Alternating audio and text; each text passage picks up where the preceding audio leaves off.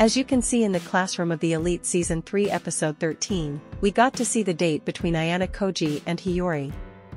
Hiyori asked Ayanokoji whether he was the one who changed Ryuan, but Ayanokoji didn't answer it.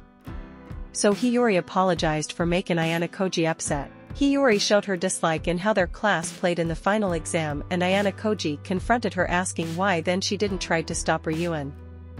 If you haven't already, please consider subscribing now to show the support to our channel. We hope to see you soon with another video right in this channel. Have a nice day.